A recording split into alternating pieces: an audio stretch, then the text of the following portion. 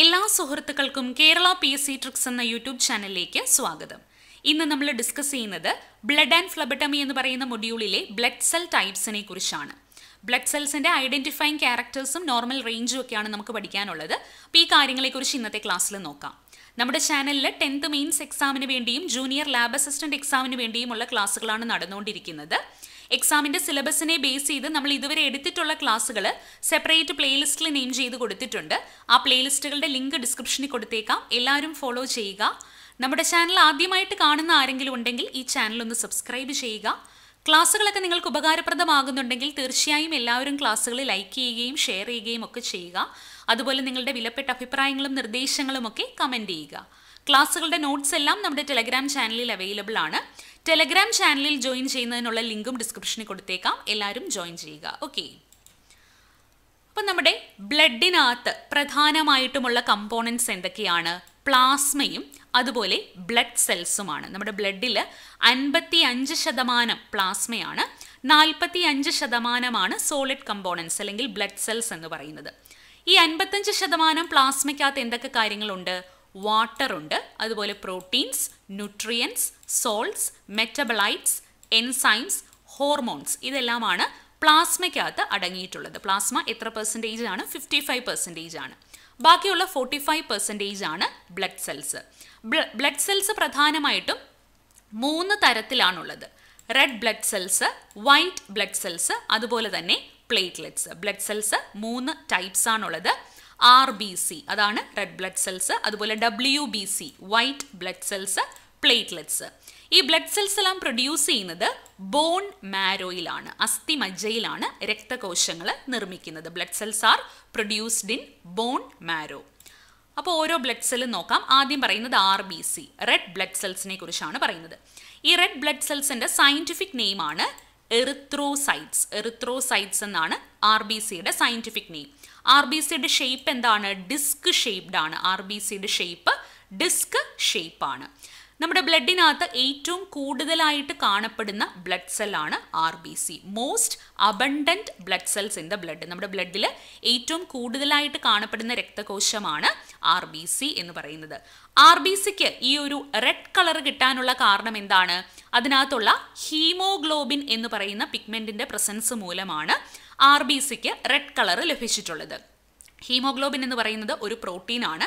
അപ്പോൾ ഹീമോഗ്ലോബിനകത്ത് iron content ധാരാളമായിട്ടുണ്ട്. അപ്പോൾ haemoglobin എന്ന് പറയുന്ന പ്രോട്ടീൻ്റെ ഫംഗ്ഷൻ എന്താണ്? നമ്മുടെ ശരീരത്തിൻ്റെ വിവിധ അവയവങ്ങളിലേക്കും ടിഷ്യൂസിലേക്കുമൊക്കെ ഓക്സിജൻ ക്യാരി ചെയ്യുകയും അതുപോലെ ഈ അവയവങ്ങളിൽ നിന്നെല്ലാം കാർബൺ ഡയോക്സൈഡിനെ ലങ്സിലേക്ക് എത്തിക്കുകയും ചെയ്യുന്നത് ആരാണ്? ഹീമോഗ്ലോബിനാണ്. അപ്പോൾ ഹീമോഗ്ലോബിൻ്റെ ഏറ്റവും പ്രധാനപ്പെട്ട ഒരു ഫംഗ്ഷനാണ് it carries oxygen to our bodies, organs and tissues and transports carbon dioxide from organs and tissues back to your lungs. അപ്പോൾ ഈ ഹീമോഗ്ലോബിൻ്റെ പ്രസൻസ് ഉള്ളത് കൊണ്ടാണ് RBCക്ക് റെഡ് കളർ ലഭിക്കുന്നത്.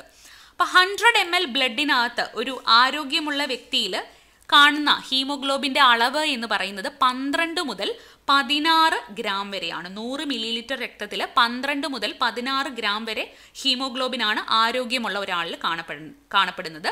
അതുപോലെ ഹീമോഗ്ലോബിനിൽ അടങ്ങിയിട്ടുള്ള മെറ്റൽ ഏതാണ്? അയൺ ആണ്. ഇരുമ്പ് ധാരാളമായിട്ട് അടങ്ങിയിട്ടുണ്ട്. ഈ ഇരുമ്പിൻ്റെ അഭാവം മൂലം ഉണ്ടാകുന്ന രോഗമാണ് അനീമിയ എന്ന് പറയുന്നത്. രക്തത്തിൽ ഇരുമ്പിൻ്റെ അഭാവം മൂലം ഉണ്ടാകുന്ന രോഗം ഏതാണ്? അനീമിയാണ്. ഇനി RBCയുടെ ലൈഫ് സ്പാൻ എത്രയാണ്? 120 ദിവസമാണ്. ഇമ്പോർട്ടൻ്റ് ആണ്. RBCയുടെ ലൈഫ് സ്പാൻ എന്ന് പറയുന്നത് 120 ദിവസമാണ്. 3 ടൈപ്പ് ബ്ലഡ് സെൽസ് ഉണ്ടെന്ന് നമ്മൾ പറഞ്ഞു. ഈ 3 ടൈപ്പിലും ഏറ്റവും കൂടുതൽ ലൈഫ് സ്പാൻ ഉള്ള ബ്ലഡ് സെല്ലാണ് RBC. നമ്മുടെ രക്തത്തിൽ ഏറ്റവും കൂടുതലായിട്ട് കാണപ്പെടുന്നതും RBC ആണ്. അതുപോലെ ഏറ്റവും കൂടുതൽ ലൈഫ് സ്പാൻ ഉള്ളതും ആർക്ക് തന്നെയാണ്? RBCക്കാണ്. RBCയുടെ ലൈഫ് സ്പാൻ എന്ന് പറയുന്നത് 120 ദിവസമാണ്. ഇനി 120 ദിവസം കഴിയുമ്പോഴത്തേക്കും ഈ RBCs പ്ലീഹയിൽ വെച്ച് നമ്മുടെ സ്പ്ലീനിൽ വെച്ച് നശിപ്പിക്കപ്പെടുന്നു. അതുകൊണ്ട് തന്നെ സ്പ്ലീൻ ഏതു പേരിൽ അറിയപ്പെടുന്നു? ഗ്രേവ്യാർഡ് ഓഫ് RBCs എന്ന് അറിയപ്പെടുന്നു. അപ്പോൾ RBCയുടെ ലൈഫ് സ്പാൻ എന്ന് പറയുന്നത് 120 ഡേയ്സ് ആണ്. 120 ഡേയ്സിന് ശേഷം ഇത് സ്പ്ലീനിൽ വെച്ചാണ് ഡിസ്ട്രോയിഡ് ആകുന്നത്. ഗ്രേവ്യാർഡ് ഓഫ് RBCs എന്ന് അതുകൊണ്ട് തന്നെ സ്പ്ലീൻ അറിയപ്പെടുന്നു.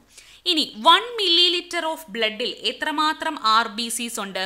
45 lakhs to 60 lakhs ആണ്. ഈ ഒരു കൗണ്ട് ഇമ്പോർട്ടൻ്റ് ആണ്.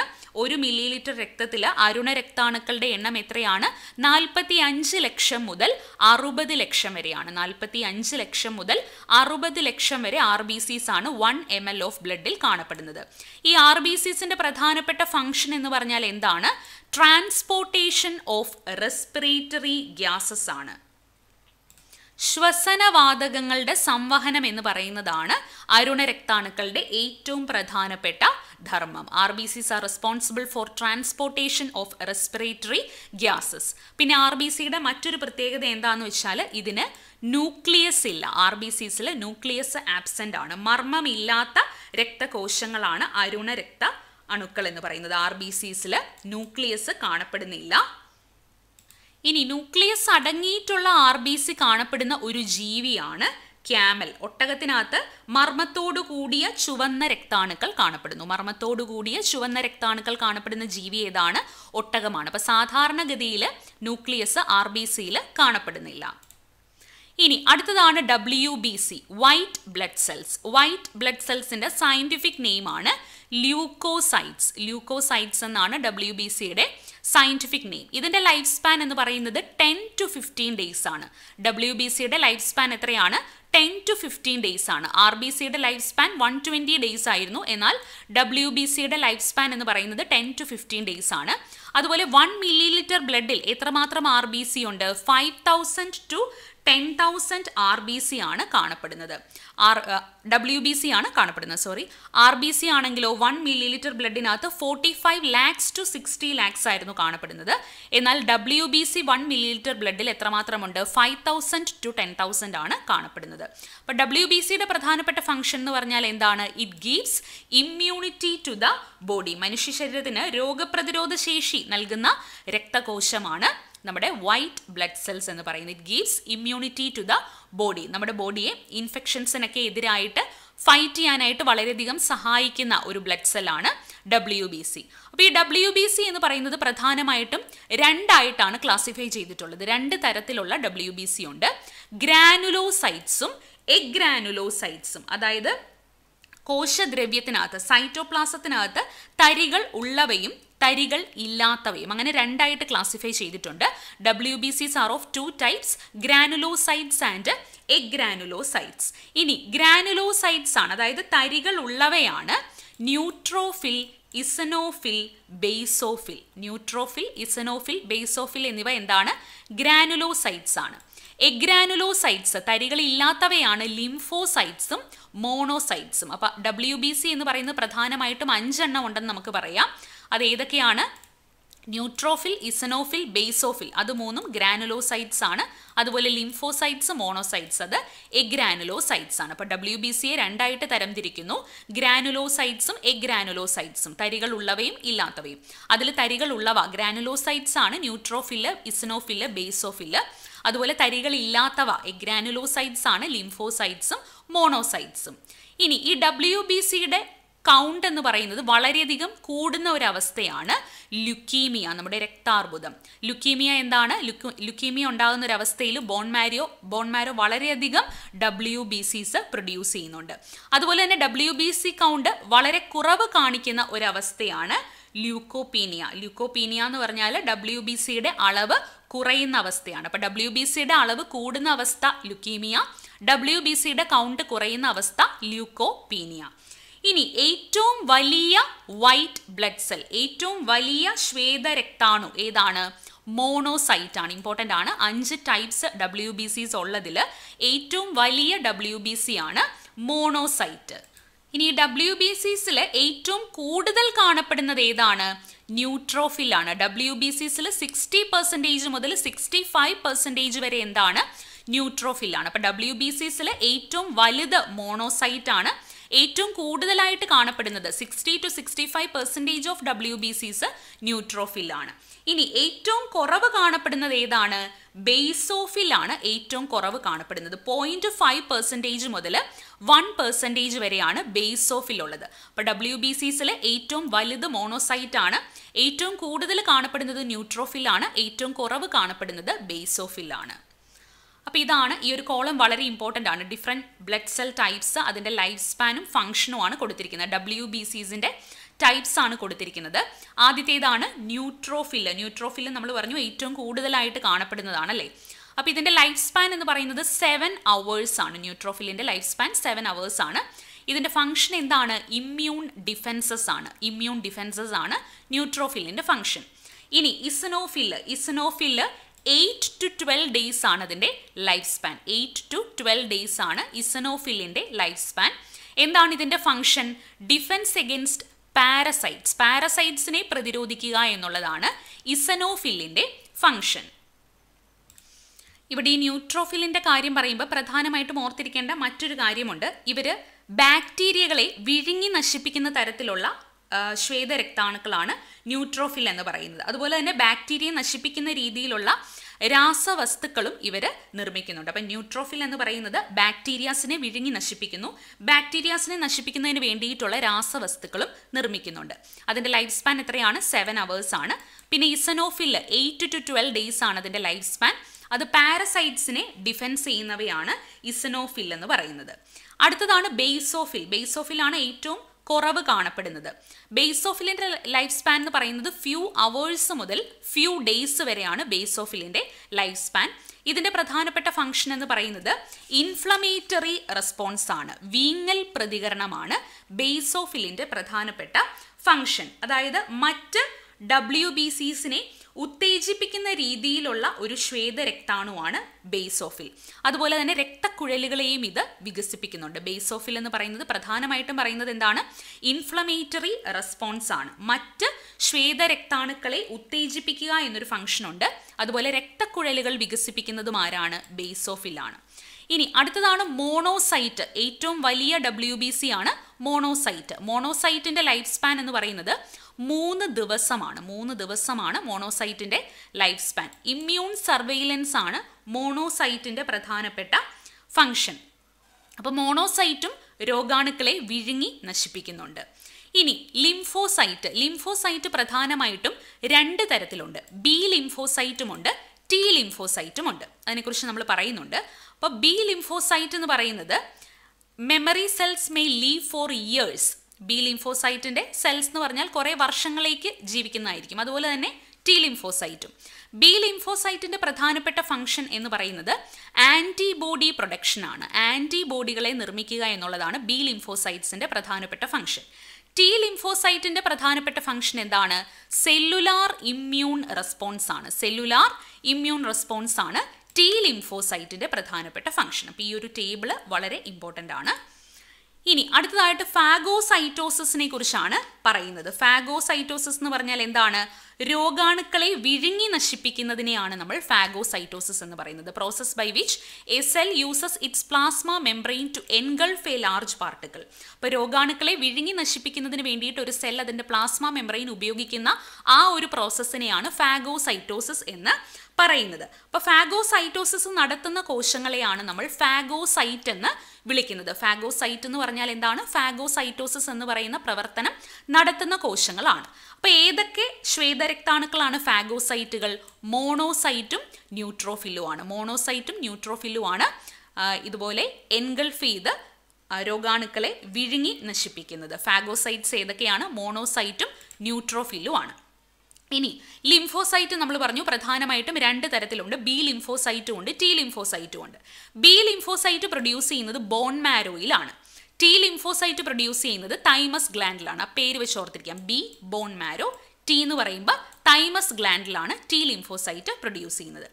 ഈ ബി ലിംഫോസൈറ്റ്സ് ആണ് ഇമ്മ്യൂണോഗ്ലോബുലിൻസിനെ നിർമ്മിക്കുന്നത്. ഇമ്മ്യൂണോഗ്ലോബുലിൻസിനെ നിർമ്മിക്കുന്നത് ആരാണ്? ബി ലിംഫോസൈറ്റുകളാണ്. ബി ലിംഫോസൈറ്റുകൾ ഉൽപ്പാദിപ്പിക്കുന്ന പ്രതിരോധ രാസവസ്തുക്കളായ ആൻറ്റിബോഡീസിനെയാണ് ഇമ്മ്യൂണോഗ്ലോബുലിനുകൾ എന്ന് പറയുന്നത്. ഈ ഇമ്മ്യൂണോഗ്ലോബുലിൻസ് എന്ന് പറയുന്നത് വൈ ഷേപ്പിലുള്ള പ്രോട്ടീൻസ് ആണ്. വൈ ഷേപ്ഡ് പ്രോട്ടീൻസ് ആണ്. This is used by the immune system to identify and neutralise foreign objects such as പത്തോജനിക് bacteria and viruses. അപ്പം നമ്മുടെ ബോഡിയിൽ എൻ്റർ ചെയ്യുന്ന രോഗകാരികളായിട്ടുള്ള ബാക്ടീരിയാസിനെയും വൈറസസിനെയും ഒക്കെ ഐഡൻറ്റിഫൈ ചെയ്യുകയും അതിനെ ന്യൂട്രലൈസ് ചെയ്യുകയും ചെയ്യുന്ന വൈ ഷേപ്പുള്ള ഒരു പ്രോട്ടീനാണ് ഇമ്മ്യൂണോഗ്ലോബുലിൻ. ഈ ഇമ്മ്യൂണോഗ്ലോബുലിനെ നിർമ്മിക്കുന്നത് അല്ലെങ്കിൽ ഉൽപ്പാദിപ്പിക്കുന്നത് ആരാണ്? ബി ലിംഫോസൈറ്റ് ആണ്. അപ്പോൾ ഈ ഇമ്മ്യൂണോഗ്ലോബുലിൻസ് എന്ന് പറയുന്നത് പ്രധാനമായിട്ടും 5 തരത്തിലുണ്ട്. Immunoglobulin A, D, E, G, M, ഇങ്ങനെ 5 തരത്തിലുള്ള ഇമ്മ്യൂണോഗ്ലോബുലിൻസ് ഉണ്ട്. അതാണ് ഇവിടെ കൊടുത്തിരിക്കുന്നത്. ഇതിൻ്റെ ഷേപ്പ് എന്താണ്? വൈ ഷേപ്പുള്ള പ്രോട്ടീൻ ആണ്. അപ്പോൾ ഇതിനെ തമ്മിൽ തിരിച്ചറിയുന്നത് എങ്ങനെയാണ്? It is distinguished by the type of heavy chain found in the molecule. ഇതിൻ്റെ മോളിക്യൂളിൽ കാണപ്പെടുന്ന ഈ ഒരു ചെയിൻസിൻ്റെ അടിസ്ഥാനത്തിലാണ് നമ്മൾ ഇതിനെ ഐഡൻറ്റിഫൈ ചെയ്യുന്നത്. ഇപ്പം IgG എന്ന് പറഞ്ഞാൽ ഇതാണ്. ഇതിനകത്ത് അടങ്ങിയിട്ടുള്ള ചെയിൻ എന്ന് പറയുന്നത് ഗാമ ചെയിൻ ആണ്. IgM എന്ന് പറഞ്ഞാൽ M stands for mu chain, ഇതാണ് IgM. അതുപോലെ IgA, A stands for alpha chain, ഇത് IgA ആണ്. ഇനി IgE, E stands for epsilon chains. അതുപോലെ IgD, ഡെൽറ്റ ചെയിൻസ്. അപ്പോൾ ഇതിനകത്ത് അടങ്ങിയിട്ടുള്ള ഹെവി ചെയിൻസിൻ്റെ അടിസ്ഥാനത്തിലാണ് നമ്മൾ ഇമ്മ്യൂണോഗ്ലോബുലിൻസിനെ പലതായിട്ട് ക്ലാസിഫൈ ചെയ്തിട്ടുള്ളത്. പ്രധാനമായിട്ടും 5 തരത്തിലുണ്ട്. Immunoglobulin A, D, E, G and M. ഇനി ഇതിൻ്റെ ക്യാരക്ടറിസ്റ്റിക്സും ഫങ്ഷൻസും ആണ് പറയുന്നത്. ആദ്യത്തേത് ഇമ്മ്യൂണോഗ്ലോബുലിൻ ജി ആണ്. ഇമ്മ്യൂണോഗ്ലോബുലിൻ ജി എന്ന് പറയുന്നത് മൊത്തത്തിലുള്ള ഇമ്മ്യൂണോഗ്ലോബുലിൻസിൻ്റെ ഏകദേശം 75% വരുന്നത് ഇമ്മ്യൂണോഗ്ലോബുലിൻ ജി ആണ്. ഇത് കാണുന്നത് എവിടെയൊക്കെയാണ്? Blood, lymph, intestines. Immunoglobulin G are found in blood, lymph and intestines. ഈ ഇമ്മ്യൂണോഗ്ലോബുലിൻ ജി എന്ന് പറയുന്നത് ബാക്ടീരിയ, അതുപോലെ മറ്റ് വിഷവസ്തുക്കൾ, വൈറസുകൾ ഇതിനൊക്കെ എതിരായിട്ട് ആക്റ്റീവാണ്. അതുപോലെ ഇറ്റ് എൻഹാൻസസ് ഫാഗോസൈറ്റോസിസ് എന്താണെന്നുള്ളത് നമ്മൾ പറഞ്ഞായിരുന്നു. അതിനെ എൻഹാൻസ് ചെയ്യുന്നു. Crosses placenta Andes ആക്റ്റീവിനെ second response. അപ്പോൾ ഈ ഇമ്മ്യൂണോഗ്ലോബുലിൻ്റെ ജിയുടെ ഒരു പ്രധാനപ്പെട്ട ഫംഗ്ഷനാണ് ഇത് ന്യൂബോൺ ബേബീസിന് ഇമ്മ്യൂണിറ്റി കൊടുക്കുന്നു എന്നുള്ളത്. മാതാവിൽ നിന്നും പ്ലാസൻ്റയിലൂടെ കടന്നു വന്ന് പുതിയതായിട്ട് ഉണ്ടാകുന്ന കുട്ടികൾക്ക് രോഗപ്രതിരോധ ശേഷി കൊടുക്കുന്ന ഒരു ഇമ്മ്യൂണോഗ്ലോബുലിനാണ് ഇമ്മ്യൂണോഗ്ലോബുലിൻ ജി എന്ന് പറയുന്നത്. ഇനി അടുത്തതാണ് ഇമ്മ്യൂണോഗ്ലോബുലിൻ എ. ഇതെന്ന് പറയുന്നത് 10 to 15% ആണ് കാണപ്പെടുന്നത്. ഇത് കാണുന്നത് എവിടെയൊക്കെയാണ്? Saliva, tears, bronchial, GI, prostatic and vaginal secretions, ഇങ്ങനെയുള്ള സെക്രീഷൻസിലാണ് കൂടുതലായിട്ടും IgA കാണപ്പെടുന്നത്. It provides local protection on exposed mucus membrane surfaces and potential antiviral activity കാണിക്കുന്നുണ്ട്. അതുപോലെ തന്നെ മ്യൂക്കസ് മെംബ്രെയിൻ സർഫസസിൽ ഒരു ലോക്കൽ പ്രൊട്ടക്ഷനും പ്രൊവൈഡ് ചെയ്യുന്നുണ്ട്. അതുപോലെ it prevents absorption of antigens from food and protects against respiratory GI and GU infections. ഈ IgA എന്ന് പറയുന്നത് നമ്മൾ ഫുഡിൽ നിന്നൊക്കെ ആൻറ്റിജൻസ് അബ്സോർബ് ചെയ്യുന്നതിനെ പ്രിവെൻറ്റ് ചെയ്യുന്നുണ്ട്. അതുപോലെ മറ്റു തരത്തിലുള്ള ഇൻഫെക്ഷൻസ്, റെസ്പിറേറ്ററി, അതുപോലെ ഗ്യാസ്ട്രോ ഇൻഡസ്റ്റിനൽ ഇൻഫെക്ഷൻസിൽ നിന്നുമൊക്കെ നമ്മളെ പ്രൊട്ടക്റ്റ് ചെയ്യുകയും ചെയ്യുന്നുണ്ട്. ദെൻ IgM എന്ന് പറയുന്നത് 5 to 10% ആണ് കാണപ്പെടുന്നത്. ഈ IgMൻ്റെ ലെവൽ എന്ന് പറയുന്നത് സ്ട്രെസ് ഉള്ളപ്പോൾ ഇതിൻ്റെ ലെവൽ ഒരുപാട് കുറഞ്ഞു പോകുന്നുണ്ട്. ബ്ലഡിലും ലിംഫിലുമാണ് കൂടുതലായിട്ട് കാണപ്പെടുന്നത്. ഫസ്റ്റ് ആൻറ്റിബോഡി പ്രൊഡ്യൂസ്ഡ് വിത്ത് പ്രൈമറി ഇമ്മ്യൂൺ റെസ്പോൺസിൽ ഏറ്റവും ആദ്യം പ്രൊഡ്യൂസ് ചെയ്യുന്ന ആൻറ്റിബോഡിയാണ് IgM എന്ന് പറയുന്നത്. രോഗാണുബാധയുണ്ടായ ഭാഗത്ത് ആദ്യം എത്തി ബി ലിംഫോസൈറ്റുകളെ ഉത്തേജിപ്പിച്ചുകൊണ്ട് രോഗപ്രതിരോധ ശേഷി സാധ്യമാക്കുന്നത് ഏതാണ്? IgM ആണ്. ഈ ഇമ്മ്യൂണോഗ്ലോബുലിൻസിൽ വെച്ച് ഏറ്റവും വലുതും ഏത് തന്നെയാണ്? IgM ആണ്. High concentrations early in infection, decrease within about A week. ഇനി IgD എന്ന് പറയുന്നത് ലെസ് ദാൻ 1% ആണ്. Unknown function. ഇത് കാണപ്പെടുന്നത് എവിടെയാണ്? ബ്ലഡിലും ലിംഫിലുമാണ് കാണപ്പെടുന്നത്. ദെൻ IgE എന്ന് പറയുന്നതും ലെസ് ദാൻ 0.1% ആണ്. ഈ IgE കാണപ്പെടുന്നത് മാസ്റ്റ് സെൽസിലും അതുപോലെ തന്നെ ബേസോഫിൽസിലുമാണ് കാണപ്പെടുന്നത്. Involve in ഇമിഡിയേറ്റ് hyper sensitivity റെസ്പോൺസിന് കാരണമാകുന്നതാണ് immunoglobulin E എന്ന് പറയുന്നത്. ഇനി അടുത്തത് മൂന്നാമത്തെ നമ്മുടെ ബ്ലഡ് സെൽ ടൈപ്പാണ് പ്ലേറ്റ്ലെറ്റ്സ്. പ്ലേറ്റ്ലെറ്റ്സിൻ്റെ സയൻറ്റിഫിക് നെയിം ആണ് ത്രോംബോസൈറ്റ്സ് ആണ് പ്ലേറ്റ്ലെറ്റ്സ്. ഈ പ്ലേറ്റ്ലെറ്റ്സ് പ്രൊഡ്യൂസ് ചെയ്യുന്നത് എവിടെ നിന്നാണ്? മെഗാ കാരിയോസൈറ്റ്സിൽ നിന്നുമാണ് പ്ലേറ്റ്ലെറ്റ്സ് പ്രൊഡ്യൂസ് ചെയ്യുന്നത്. നമ്മുടെ ബോൺ മാരോയിലുള്ള ഒരു പ്രത്യേക തരം കോശങ്ങളാണ് മെഗാ കാരിയോസൈറ്റ്സ്, മഹാമർമ്മ കോശങ്ങൾ. അതിൽ നിന്നുമാണ് പ്ലേറ്റ്ലെറ്റ്സ് പ്രൊഡ്യൂസ് ചെയ്യുന്നത്. അതുപോലെ പ്ലേറ്റ്ലെറ്റ്സിൻ്റെ ലൈഫ് സ്പാൻ എന്ന് പറയുന്നത് 7 ദിവസമാണ്. 7 days ആണ് പ്ലേറ്റ്ലെറ്റ്സിൻ്റെ ലൈഫ് സ്പാൻ. ഇതിൻ്റെ പ്രധാനപ്പെട്ട ഒരു ധർമ്മം എന്ന് പറയുന്നത് എന്താണ്? ബ്ലഡ് കൊയാഗുലേഷൻ ആണ്. രക്തം കട്ട പിടിക്കാനായിട്ട് സഹായിക്കുന്ന രക്തകോശമാണ് platelets. Platelets helps in blood coagulation. അതുപോലെ 1 ml ഓഫ് ബ്ലഡിൽ കാണപ്പെടുന്ന പ്ലേറ്റ്ലെറ്റ്സിൻ്റെ എണ്ണം എന്ന് പറയുന്നത് 2.5 lakhs to 3.5 lakhs ആണ്. 1 ml ഓഫ് ബ്ലഡിൽ എത്രമാത്രം പ്ലേറ്റ്ലെറ്റ്സ് ഉണ്ട്? 2.5 lakhs to 3.5 lakhs പ്ലേറ്റ്ലെറ്റ്സ് ആണ് ഉള്ളത്. ഓക്കെ, ഇത്രയുമാണ് ഈ ഒരു ക്ലാസ്സിൽ പറയാനുള്ളത്. മറ്റൊരു ക്ലാസ്സുമായിട്ട് വീണ്ടും കാണുന്നത് വരെ എല്ലാവർക്കും താങ്ക് യു.